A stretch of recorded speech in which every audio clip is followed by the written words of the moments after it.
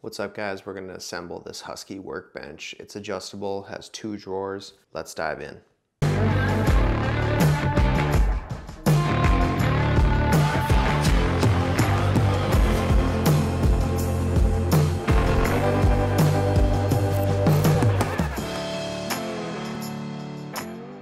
So today guys, we're assembling a 62-inch work table with adjustable height and 2 drawers from Husky. I got this from Home Depot. Just laid out the parts here so you guys could see what everything that came in the box. I would imagine the instructions are very similar to the other versions of this that are out there. There's one that doesn't have any drawers. There's a longer version and a shorter version. So hopefully you could use this video as some sort of a reference to help put yours together. One nice thing about this whole setup is that most of the screws are the same, so you don't really have to worry about screwing anything up when it comes to that. There is a set of 4 bolts that are included in here, but that's very easy to tell where they go in the instructions. So a lot of times when you assemble this stuff, it can get kind of tricky of what screws or bolts go where. Well, with this, they're all the same other than 4 of them. So hopefully that helps you guys.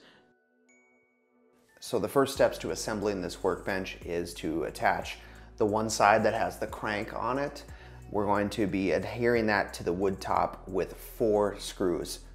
You're gonna have the crank handle coming out the same side as the Husky badge if you're gonna go according to the instructions. They're all the same length screws, so you don't really have to worry about screwing that up. So once I'm done fully assembling this, then I'll go back and actually hand tighten these with an actual screwdriver. I'm just using my drill here so that way it speeds up the process. Next, this rod just goes in here. There's no tools required for it. You just put it on the matching hole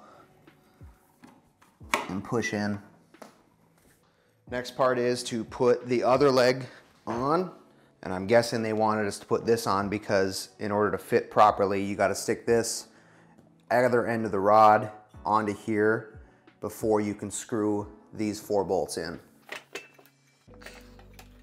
Line up the holes and then take 4 more screws. Repeat this process you just did. Well, here's a little fun fact they didn't tell you about in the instructions. When you try to put this metal piece over the rod, it's too tight in between here because the legs are compressed. So you got to move these up a little bit in order for it to go on there. Just take the handle you'll use to adjust this and raise it up a little bit so that way it fits on better.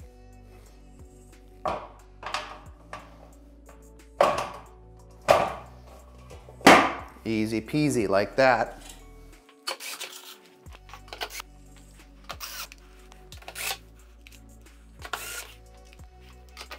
Next part of the assembly is adding the brace in between the legs. You can do it in 2 different spots. You can do it right here in the center, or you can actually do it on one of the ends, which is what I'm going to do. You gotta remember this is facing down, so when you do assemble it, you wanna make sure the open end is facing down, or in this case, upwards, rather than this way, because this is gonna be the top part. I'm going to hand tighten them in there for now, just so we can get a start on it. Now I'm just gonna go back with the wrench.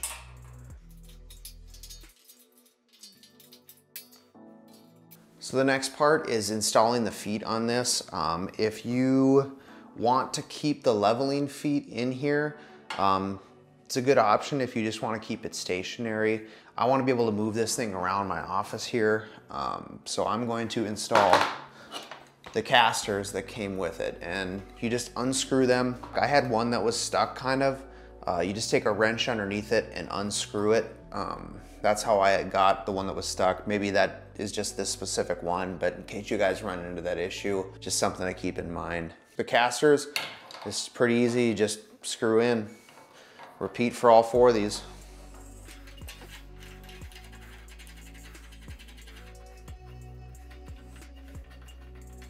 Next, we have to put on the drawer.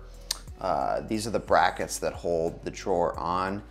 You're gonna want to make sure that these rollers are facing inward. So when you put it on, it's pretty self-explanatory, but line up the holes accordingly.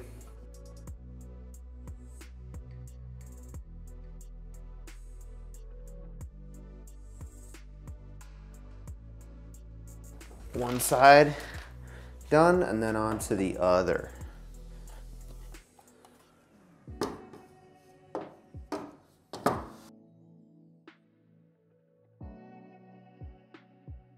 Next, we're going to put on the back panel for these drawers.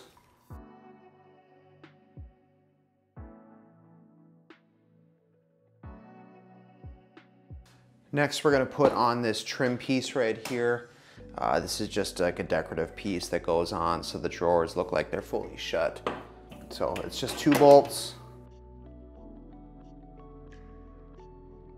Next, you can turn it upright and grab somebody to help you out with it, because this is a heavy table, so I don't want you to hurt yourself. But yeah, get it upright, and then now we just install the drawers and we're good to go. This is proving to be a little bit more difficult than I thought. You gotta be smarter than the drawer, apparently.